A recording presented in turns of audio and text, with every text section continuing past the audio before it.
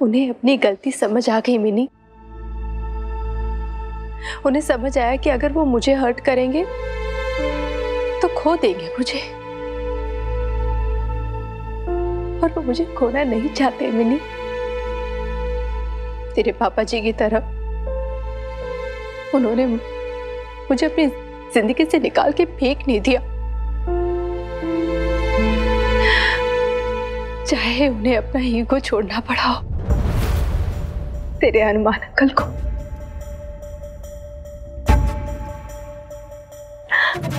आज ना मिनी मुझे यकीन हो गया कि तेरे हनुमान अंकल उससे प्यार करते, बहुत प्यार करते।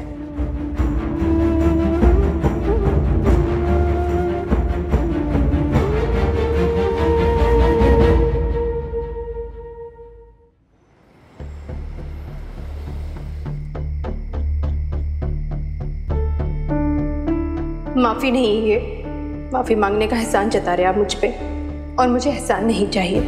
मैं माफी मांग लूंगा तो आपकी पीड़ा शांत हो जाएगी।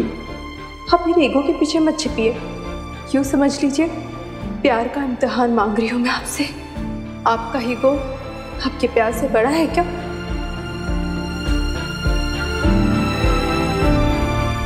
सर साहब, आप यहीं पे बैठे हो, कर नहीं गए? बदली का टाइम हो गया जी। पर सर साहब, आपने तो आधे दिन की छुट्टी ली थी, तो फिर वापस कैसे आ गए? बबीता बहन जी को गिफ्ट देने वाले थे ना, झुमके, पसंद आए उनको। और अभी तो 2 गिफ्ट और पेंडिंग है जी, चुन्नी और वो फूल, वो भी तो देने हैं। लाड़े भाई, एक गिफ्ट देना भारी पड़ गया, दूसरा ना दे पाऊंगा मैं। और सर साहब, कितने कंजूस हो जी आप, इतना छोटा सा दिल है आपका, कमाल होगी। हाँ, तेरे सर साहब का इतना सही दिल है, जिसको बहुत प्यार से संभाल के रखा था, लेकिन आज ऐसा लग रहा है जैसे कि अंदर अंदर कुछ मर गया। और सर साहब, कैसे दिल दुखाने वाली बातें कर रहे जी आप, मेरे को जरा ठीक से बताओ, बात क्या है? पिछले तन्ने के लगता है कि भाई तेरी जो बबीता बहन जी हैं वो बहुत सिंपल हैं, आसानी से समझ में आने वाली हैं, है ना? लेकिन ऐसा नहीं है लाले, उसके अंदर बहुत ज्यादा ईगो है। ऐसा ईगो कि उस ईगो के लिए वो अपने प्यार को दांव पे लगा दे। फिर क्या लाले, उसी प्यार को बचाने के खातिर हनुमान सिंह ने अपना ईगो दांव पे लगा दिया, अपने हम को पी गया। तू तो जानता है, तेरे सर साहब ने ऐसे ही प्रेम करना सिखाया।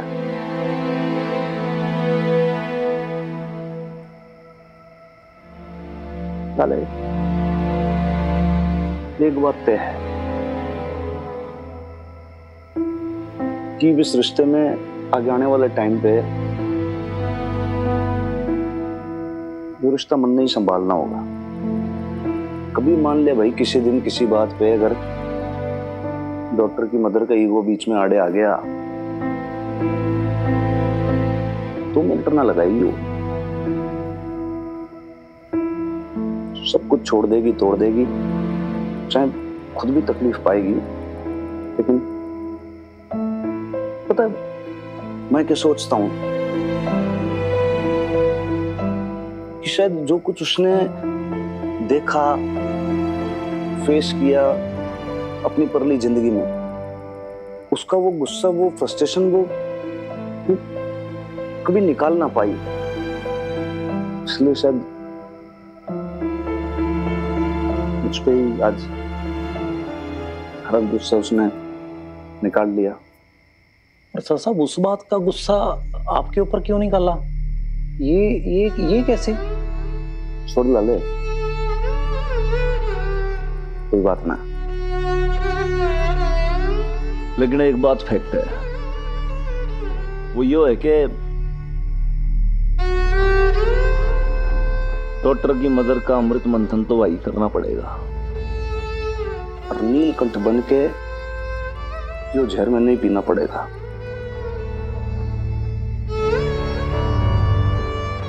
लेकिन मैं सोचता हूं कि यार भगवान थोड़ी ना हूं मैं, देवता ना हूं, इंसान हूं। इतना जहर अपने कंठ में रखूंगा तो जीऊंगा कैसे?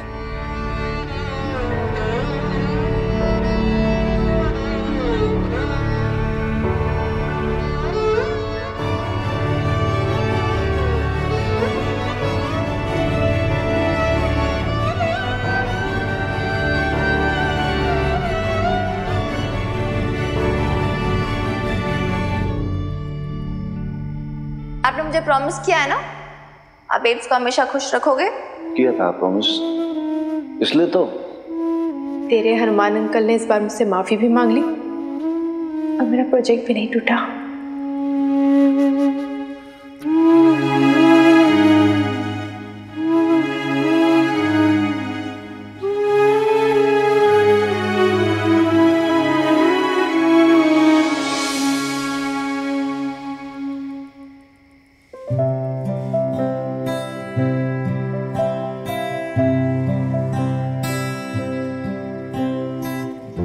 डियर डायरी,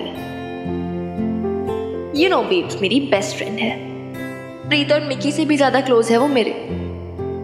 आज तक लाइफ में मैंने उसके साथ सब कुछ शेयर किया है, सब कुछ।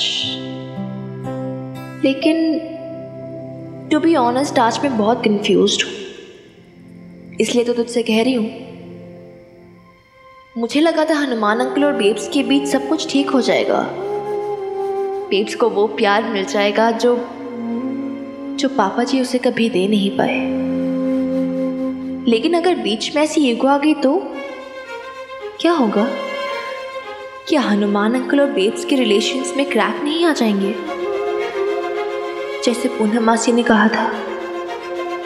कहीं इस बार भी बेब्स अपना प्रोजेक्ट खुद ही तोड़ बैठी तो?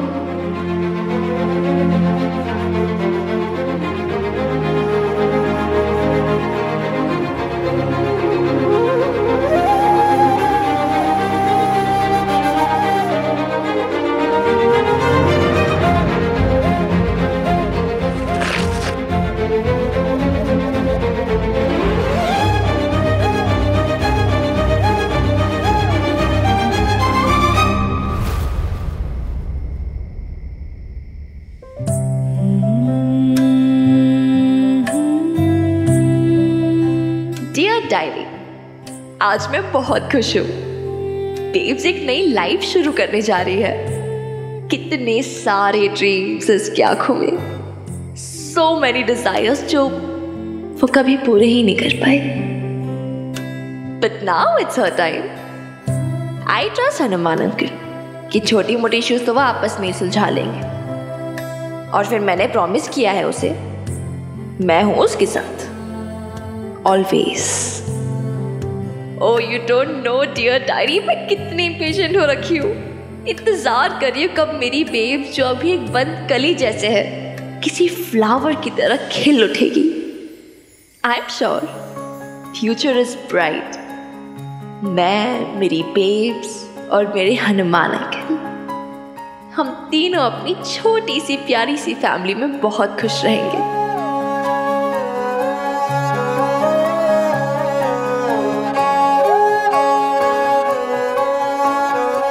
Fingers crossed.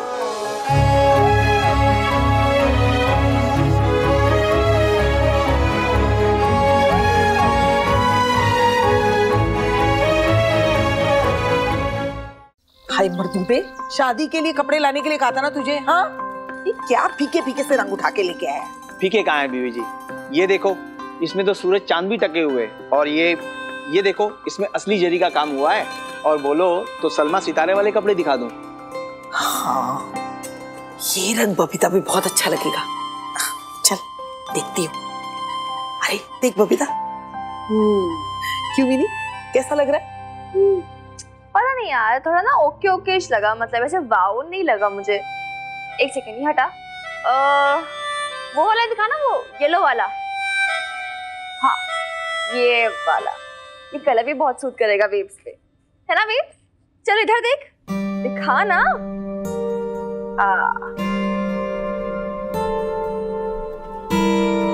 तुझे कैसा लगा? मुझे तो अच्छा दिख रहा है, क्या बोलते नहीं भी? हाँ वो यार फैंटास्टिक।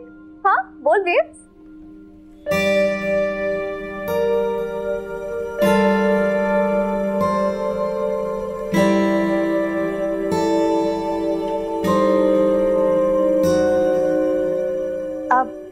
बबीता बहन जी, ये ग्रीन वाला तो आप लोगे नहीं, तो मैं अपने लिए पसंद कर लूं क्या? ठीक है जी। भैया ये पैक कर दो।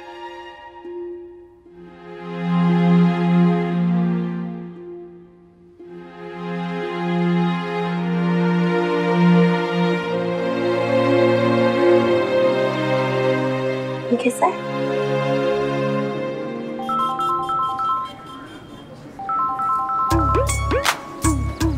हाँ चोरी। अच्छा ऊपर देखो। हाँ अरे यार उधर ऊपर नहीं, हम इधर हवेली की तरफ बालकनी में। अरे तू यहाँ क्या कर रही छोरी? भाई अंदर वो आए हुए हैं ना, घाघरा लहंगा चोली दिखाने वाले। तू पसंद करना अपने लिए, या बालकनी में क्या कर रही है? देख तू ना मोस्ट गॉर्जियस गर्ल है, मुझे पता है, लेकिन फिर भी ना तू सबसे अच्छा ढाई वाला जो हो ना, वो लहंगा चोली वैसा ही तू पसंद करना। तू सब में ऐसी लगनी चाहिए एकदम से, बिल्कुल सबसे बढ़िया। हाँ हाँ ठीक है, तो मैं इसलिए बोल रही हूँ ना, आप आ जाओ एक बार अंदर, फैब्रिक चूज करवा दो आप आकर। अरे फिर फैब्रिक फुब्रिक मनने क्या समझ में आएगा चोरी? देखिए लेडीज का गोटा किनारी विनारी की नॉलेज ना है मुझे कुछ भी। अरे यार प्लीज हनुमान अंकल, बहाने मत बनाओ भी इतने सारे। प्लीज आ जाओ ना, बस देखिए यही तो बताना है कि ठीक लग रहा है या नहीं लग रहा है। अरे लेकिन मेरे को सही में नहीं समझ में आएगा छोरी। देख तेरी मम्मी है ना, उसमें पूछ, उसकी चॉइस जो है ना वो बढ़िया होगी, वो अपने हिसाब से अपना पसंद कर लेगी, है ना? मैं थाने जाता हूँ। वो तो खुद वो बना के बैठी हुई है कब से, वो क्या पसंद करेगी? क्यों क्यों क्यों क्या? अरे यार आपको खुद समझ में नहीं आता? समझो ना यार। अब ऑब्वियस सी बात है, उसकी नजरें आपको ही ढूंढ रही होगी ना। मेरे बारे में तो बाद में सोचेगी, पहले अपना ही चूज नहीं कर पा रही है वो। आप आ जाओ एक बार, अप्रूवल दे दो अपना, उससे आपका अप्रूवल चाहिए। अच्छा तो इतनी सारी ये पूरी बातों की जो रूपरेखा है, तो ये सब पूरा प्रीफेस तूने ऐसे बनाया है? देख छोरी मेरे को जाना है थाने, मैं हो रहा हूँ लेट, तू कर ले। आपको आने में क्या प्रॉब्लम हो रही है? प्लीज आ जाओ एक बार। मेरे आने से क्या होगा? मैं क्या कर लूंगा बताओ ना छोरी। तू नहीं आना, मैं जाना है अभी थाने, लेट हो रहा हूँ, मेरे को जाना होगा अभी। जा तू कर ले।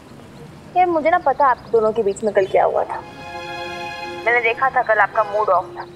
तो बट प्लीज यार बीब्स की बातों को ऐसे दिल से मत लगाओ, ऐसे कुछ भी बोल देती है यार। वो ना दिल की बहुत अच्छी, कभी जानबूझ के आपका दिल नहीं दुखाएगी वो।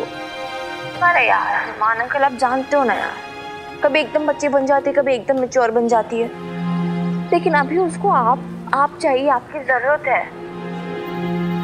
एंड द थिंग इज उससे यार कभी वो खुशियाँ नहीं मिली जो वो डिजर्व करती है। आई नो थोड़ा डिफिकल्ट होगा, थोड़ा वर्कआउट करना पड़ेगा इसके लिए, लेकिन हम एज अ टीम कर लेंगे ना साथ में। हम दोनों साथ मिलकर उसे वो खुशियाँ दे देंगे जो वो डिजर्व करती है। And I know we can do it as a team. Please ना हनुमान अंकल आ जाओ यार, इतना क्या जिद कर रहे हो? सुन,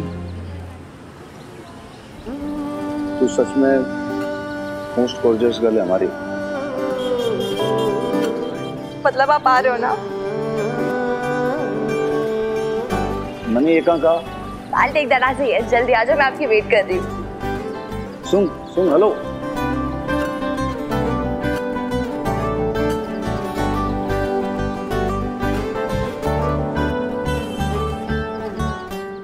बबीता बहन जी ये देखो, ये तो आप पे बहुत ही फब है। अच्छा हुआ मिनी तू आ गई। अरे देख ना, बबीता को तो कुछ पसंद ही नहीं आ रहा, पता नहीं क्या चाहती है। नहीं ऐसी बात नहीं है भी, मैं अरे मैं बताती हूँ कैसा है, एक सेकंड। मुझे बेब्स की चॉइस पता है, ये सब हटा दो। कोई अच्छा सा दिखाओ मुझे, वो रेड वाला, वो हेवी वर्क, ये बताती हूँ मैं। ये देख बेब्स। पता नहीं मिनी, मैं क्या बोलूं। अच्छा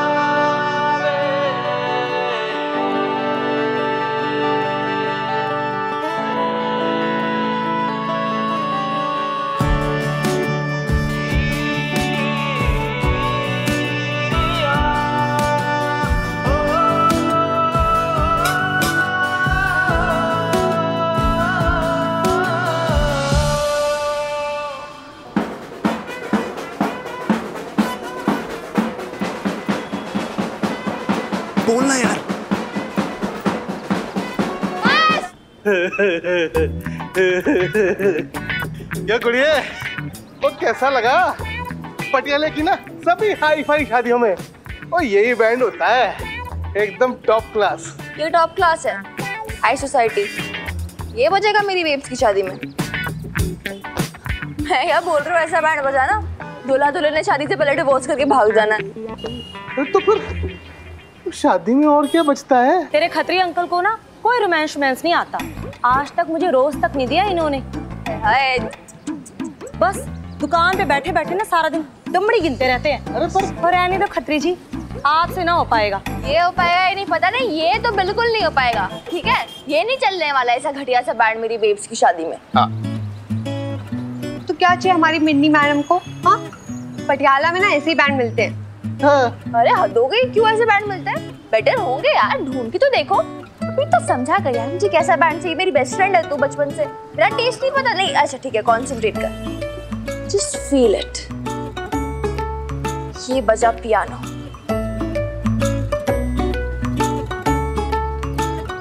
उसके साथ ऐड हुए स्ट्रिंग्स, फिर आई ड्रम्स और flute, and feel the symphony.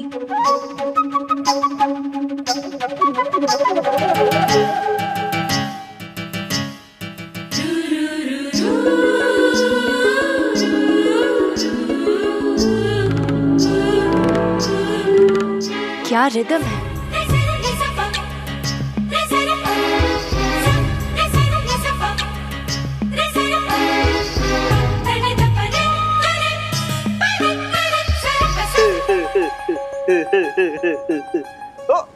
हो जाएगा ना, इसमें क्या है?